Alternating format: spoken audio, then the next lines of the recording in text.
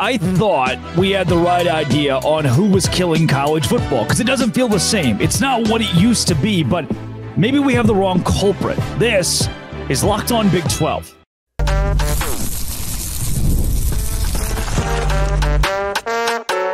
You are Locked On Big 12, your daily podcast on the Big 12 Conference. Part of the Locked On Podcast Network, your team every day.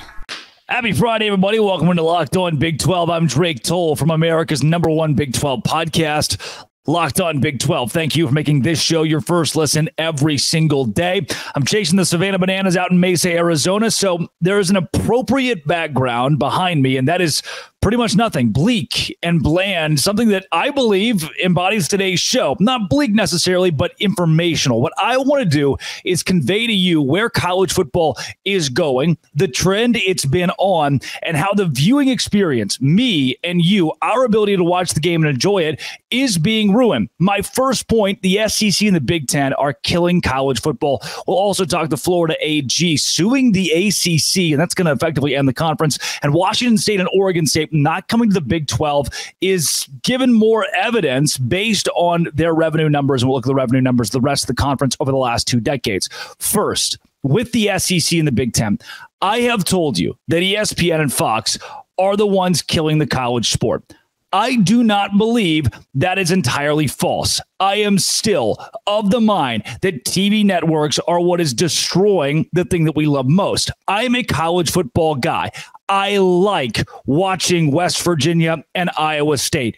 I like watching BYU play Oklahoma State. The rest of the country might point you outside of that direction, but I think it's great for the sport, and I think it grows the game overall. The SEC and the Big Ten don't want that. They want to play their own brand of football with their own Super League and Super Conference. The reason we know that is Greg Sankey has talked about how he doesn't feel obligated to play nice, to play with everyone else. And in college football playoff conversations, he asks for as much money as possible and will likely get even more money in 2027 when there is a look-in clause and we reevaluate how revenue is distributed.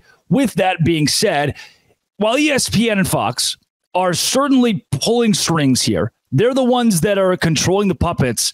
I'm not all convinced that Greg Sankey and the SEC puppet isn't alive itself, isn't a biotic thing, and that he is not helping steer the ship in a direction that has the SEC and the Big Ten separate from everybody else. We know there were talks, and Ross Dellinger has had some great reporting on this with Yahoo Sports. There were talks of the SEC and Big Ten getting more automatic bids than the Big 12 and the ACC and everybody else. Not only were there talks about a revenue differential that made the SEC and Big Ten twice as much money as the ACC and the Big 12, but those happened. The money is in an insane disparity here. And there's something that many listeners have mentioned over the course of this week that I want to go to. I don't typically utilize listener comments on this podcast to build out segments. And I don't know that I'm exactly doing that here, but for the first time, I want to lean on a rhetoric that is absolutely true. Brett Allen says, I've already stopped watching the SEC and Big Ten. Just watch what happens to their TV numbers and subsequent revenue in the future when they squeeze out 60% of the country. That's where I go. If Sankey, if Petiti, if the Big Ten, if the SEC want nothing to do with the rest of college football, and you create a product that is exclusive at the top, that has 25 teams, 30 teams, because look, if everything is reworked, Fox is not going to give a lot of TV value to a Northwestern, to a Purdue. They don't want to drag those teams into this thing. Even a Vanderbilt could be at risk. I'm not sure if a Mississippi State is valuable enough to be held off into a 20-team Super League. If Sankey truly wants to go big or go home and make things as profitable as possible, he's going to do that with a limited number of teams. It's the reason the SEC has not added 26. It's the reason the SEC has not conjured away already for Florida State or Clemson to join. They are very picky with what they use because they want the most amount of money with the least amount of headache. And the way to do that is to target the TV companies. But what happens when this product of just SEC teams, of just Big Ten teams, when the Big 12 is off to the side, when the ACC doesn't exist, when everybody else in college football is left behind, what happens? I don't think we all keep watching. I don't think we can create a second NFL in college football. There's just not away. Smuggy Thornton. Yeah. Oh, buddy. There were multiple comments that I loved this week. Smuggy Thornton says, I'm a tiny piece of the big picture college fan. I am almost checking out. This guy says, when the Ohio State versus Georgia matchups become commonplace, the novelty will wear off and so will the ratings. The NFL has 32 teams. The NFL is a professional sports entity. College football is not. The reason you love college football is because of App State and Michigan. It is not because of Georgia, Alabama. Those games matter to the grand scheme of college football fans, sure, but the essence of what college football is, what amateur sports are, is the game that's played where there's an upset or something unexpected. It's the reason we love March Madness is the parity. We don't watch March Madness to see the best two teams duke it out. We watch to see your big mighty squad get upset by St. Peter's. Everybody builds a bracket with upsets in it because that's what we're looking for. And in college football, it's the exact same way. When we become, the more exclusive the SEC and the Big Ten become, the less people watch it.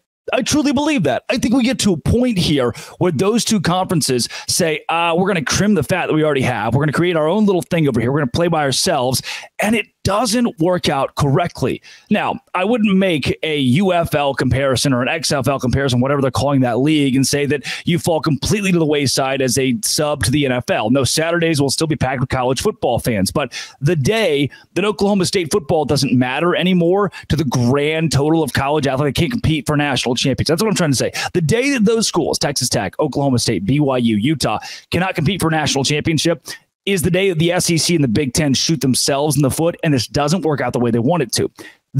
To me, the key, if there is a solution that I can request that salvages the Big 12, that salvages even like an Oregon State, a Washington State, or an SMU, who I don't like, but we just want to, if we want to be nice to everybody, the way to do that is continue to expand the college football playoff. That is something that you as a viewer might not love. Like, oh, well, we had 4 and most of the time number one team won it anyway. Yeah, that's a pretty good point. I'll reason with you there.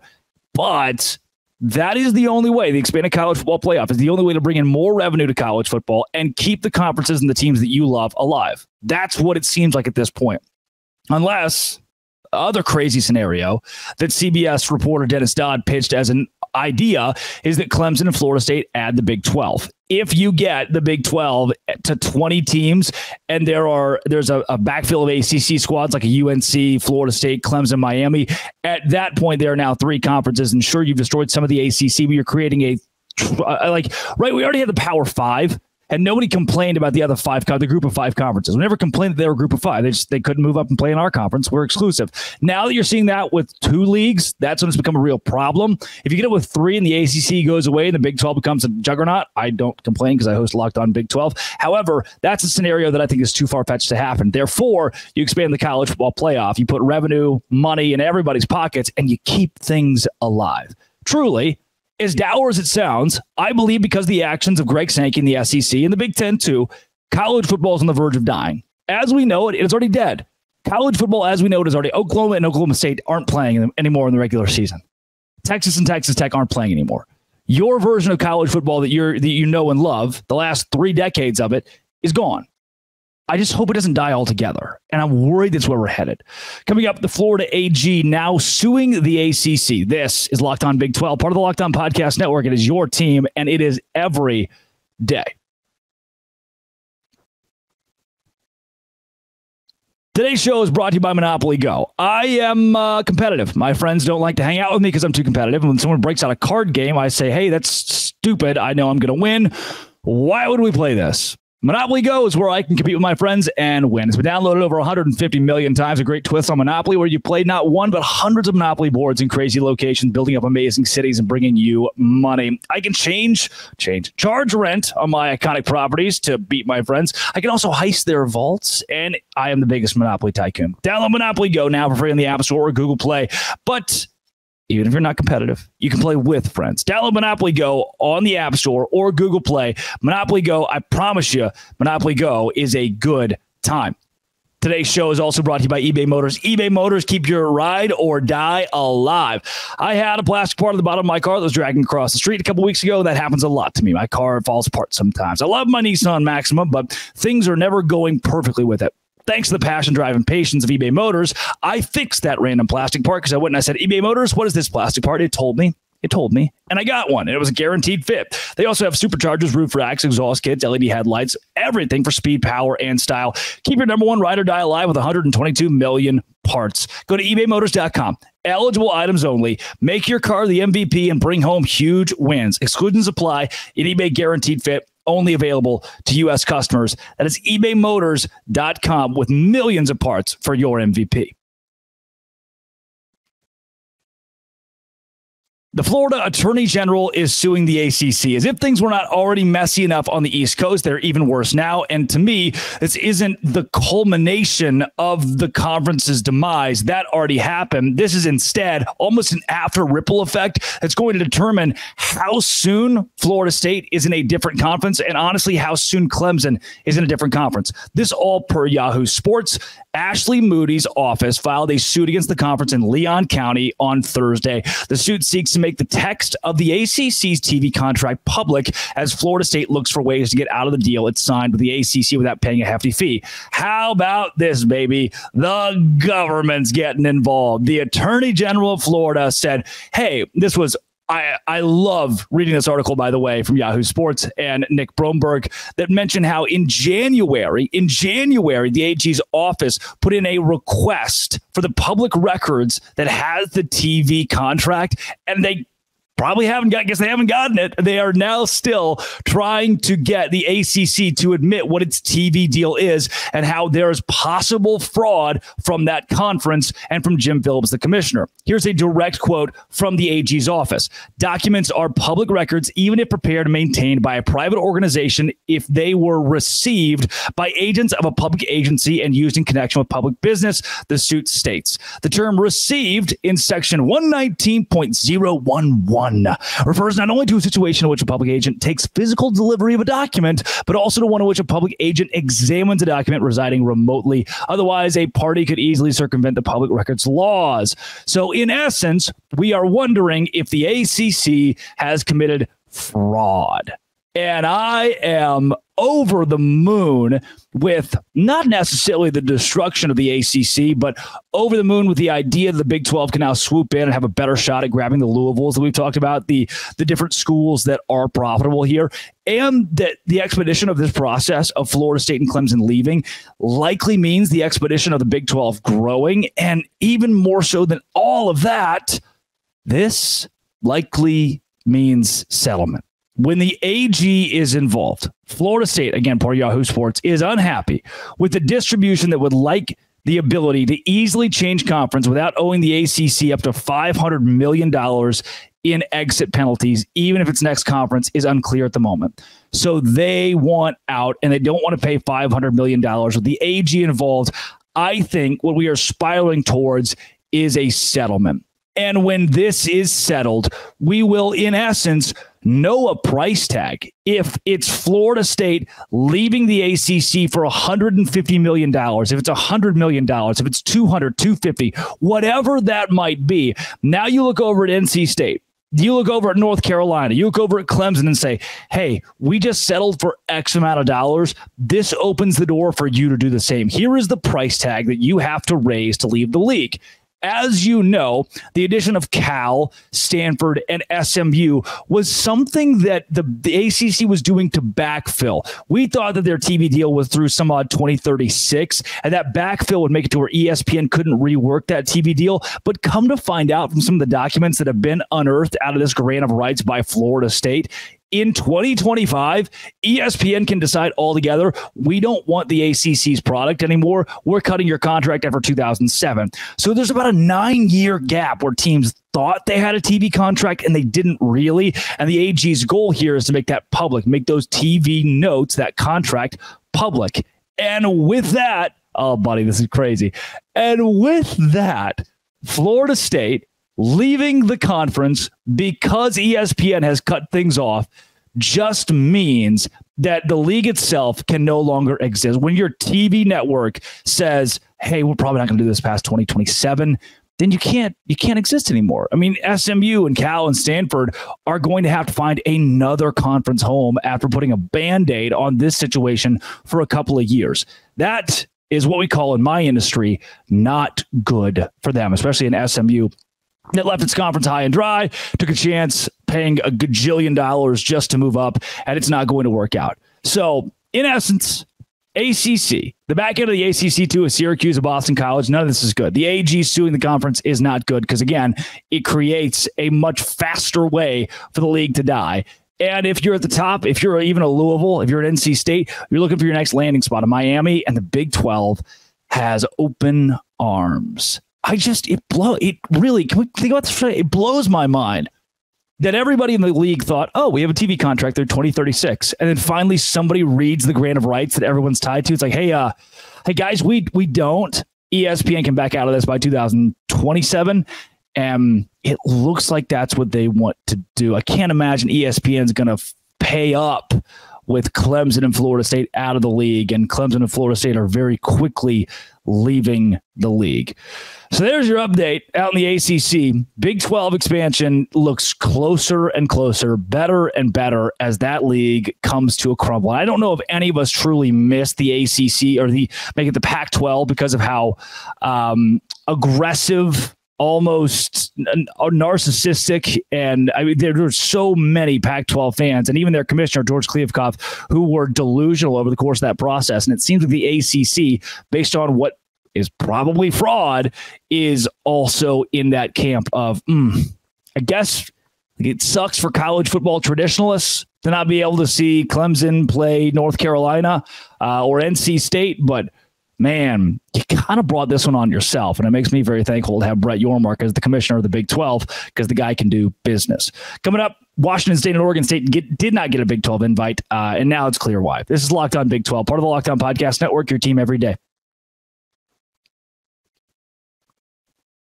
Today's show is brought to you by Game Time. Game Time's where I go to get tickets, especially last minute. I love to go to concerts. We have End Market Arena over here in Savannah, Georgia, where I live. And I go to End Market to watch concerts, but I buy tickets 30 minutes before the actual event. Game Time's authorized ticket marketplace of Major League Baseball as well. So if you want to go to a game near you, high-profile events, do it. Last-minute deals, flash deals, zone deals, all-in pricing. Toggling this feature shows the total upfront with no surprise fees at checkouts. You get a panoramic view from your seat. The lowest price is guaranteed, and you get ticket coverage.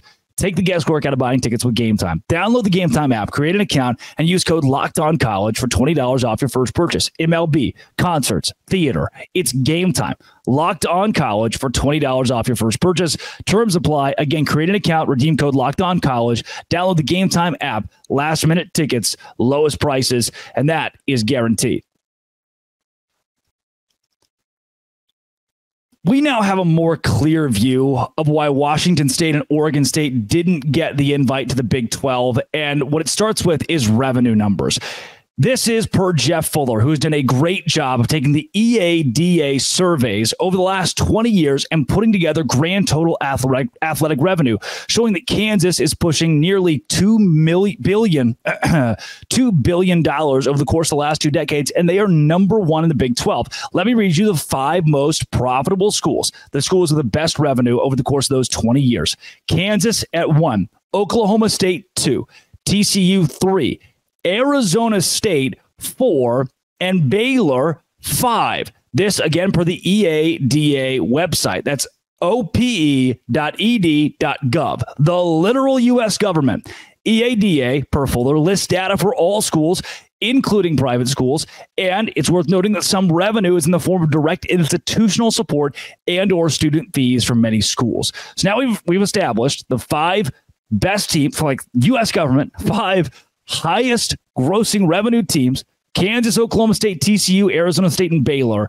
Let's see why Washington State and Oregon State didn't make it into the Big 12. That's because Oregon State is sitting at $1.2 billion over the course of the last 20 years. That is 61st nationally. And Washington State is at just over $1 billion, $1,080 million, which was dead last amongst all Power 5 schools.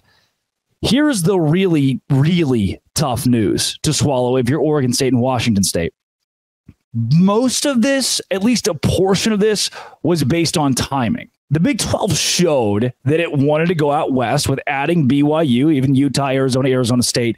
But Houston, Cincinnati, UCF in the last 2 decades, and I'll withhold UCF a bit there for obvious reason. Houston and Cincinnati, those 2 programs made less than $1 billion over the last 20 years. Oregon State, I already told you, made $1.2 billion, almost 1.3. Washington State made $1 billion. Almost 1.1 billion. That is still a significant gap over Houston and Cincinnati. Those 2 programs would have likely been much more valuable. Now, I know they were in the Pac-12. You'd argue if Houston and Cincinnati had been Pac-12 teams or Power 5 teams, they would have made more money. And that case is true, but we know from a TV viewership standpoint, Washington State blows Houston and Cincinnati out of the water. Had all of this gone down a couple of years prior, before Houston and Cincinnati were here, there's a legitimate chance that Washington State and Oregon State are Big 12 teams because of what they have done, not just from a TV viewership standpoint, but also a revenue standpoint. Now, it's not good. I mean, Washington State's not good. That is last amongst Power 5 teams. That's not, I don't need that, right? You're taking a chance on Cincinnati and Houston to build something up, but they're still significantly less. Again, in a Power 5 conference, those schools have made more money, and they're doing real well for being schools that aren't or weren't Power 5 for 20 years.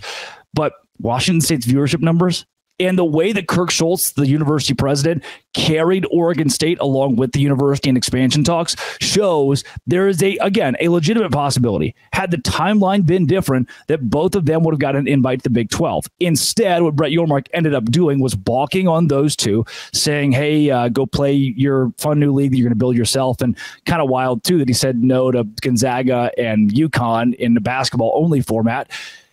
And instead decided to focus on the ACC. Like, that's what's next, is further Big 12 expansion with schools that are profitable on the East Coast. I truly believe that is where Brett Yormark is taking his focus, and adding Washington State and Oregon State when, at the time being last summer, when he could have, didn't make sense enough.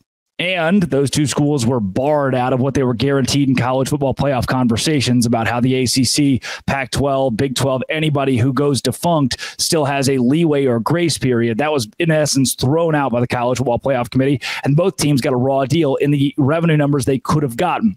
That still wasn't enough, and none of that was enough to get them to the Big 12. I will mention, too, I told you Kansas 1, Oklahoma State 2, TCU 3, Arizona State 4. This is in revenue over the last 20 years. And Baylor at 5. I'll give you the rest of the list. 6, Arizona. 7, West Virginia. 8, Colorado. That's your top 8 most profitable, highest revenue grossing teams over the last 2 decades. Then the back half. Kansas State at 9, Texas Tech 10, Iowa State 11, Utah 12. Again, another school that spent some time in the group of 5, but TCU, they were a group of 5 team there for a little bit. They're 3rd, remember, in athletic revenue. So that's just a nugget to keep in your back pocket. BYU, UCF, Houston, and Cincinnati make up the back end. But again, I think that kind of goes back to talking about how Houston and Cincinnati, of course, their numbers are less because they weren't a Power 5 school, but TCU wasn't a Power 5 school either. And they still, not for the full 20 years, and they still are sitting at $1.5 billion, which is 3rd in the Big 12. They have done a whole lot of good, no matter where they are over college football. And most of this revolves around college football, though Kansas being 1 in total athletic revenue has much to do with basketball. I can guarantee you that. So if you're an elite team, a Kansas type, they had 07 too in football. Your numbers could be pretty beefy. So was that, you guys have fun? Overlooking a great, beautiful baseball park here in Mesa, Arizona. To the Grand Canyon this week. Isn't that nice? I had a lot of fun with it. I hope you had a good week, too. Come back tomorrow. I won't be here Saturday tomorrow. Come back on Monday. We'll talk more, what do you say, Big 12? This has been, it always will be, Locked On. Thanks for making it your first listen every single day. Dose grande.